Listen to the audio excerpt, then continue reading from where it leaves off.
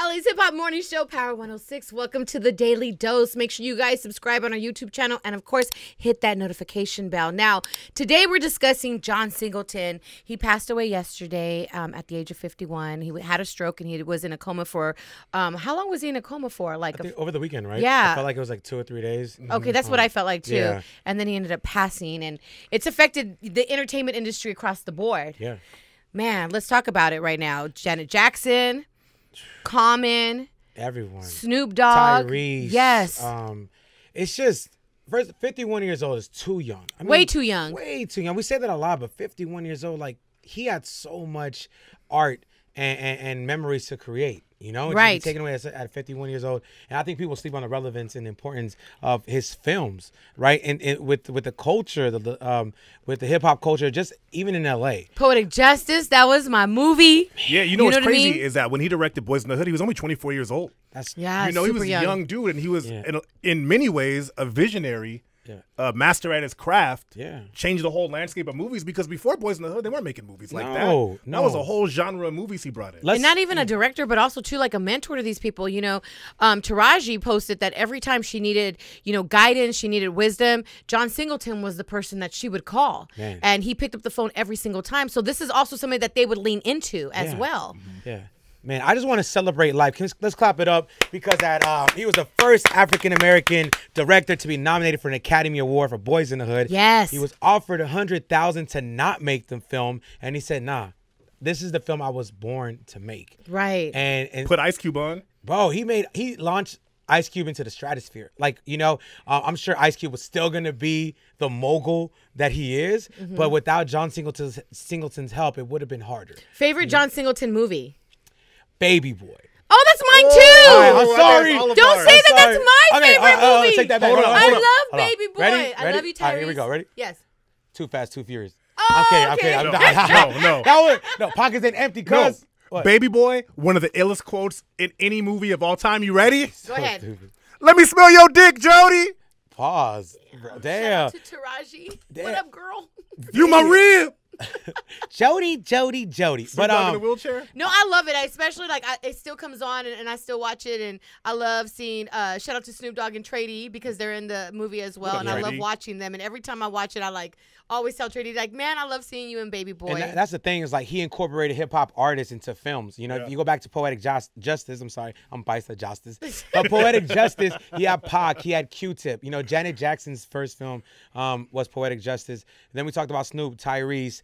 You could even talk about Too Fast, Too Furious, not to joke on it, but Ludacris was on that film. Right. I think battle rapper Jin was in that film. Shit, where's That's Jin at? a drop.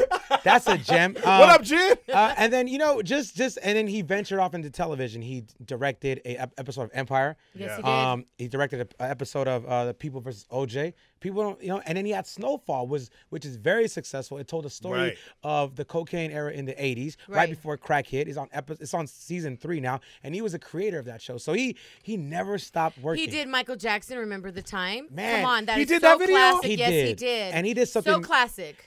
He put Magic Johnson in that video, right? Yes. This is after Magic Johnson had announced that he was HIV positive, and he had before he paid for the cure. Right.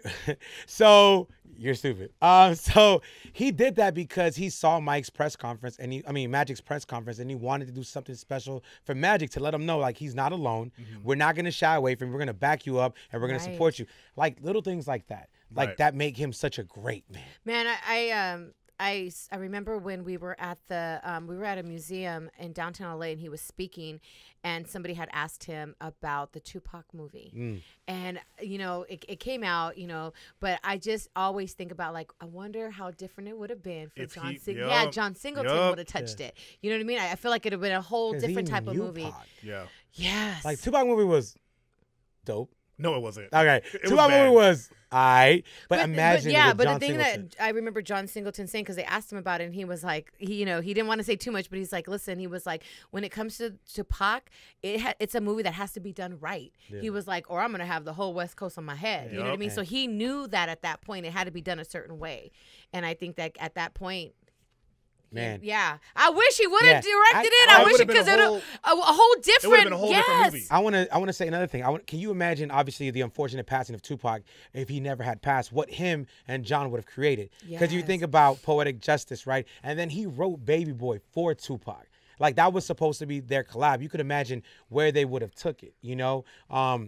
So that was a pairing that we only got one dose of. Right. Can you imagine if we would have got many films of them collabing together, they would have made something very special. But It's sad. It's so sad. many gems. Right. I mean, I want to add, like, he didn't tell Ice Cube to write Friday, but he motivated him to write, right? So the inspiration to write a film came from John Singleton. Yeah. He said, just write. Just write. That was it. It's just write. Keep writing. Yeah. Don't stop, you know? Also, Lawrence Fishburne, Samuel L. Jackson, he helped out, you know, with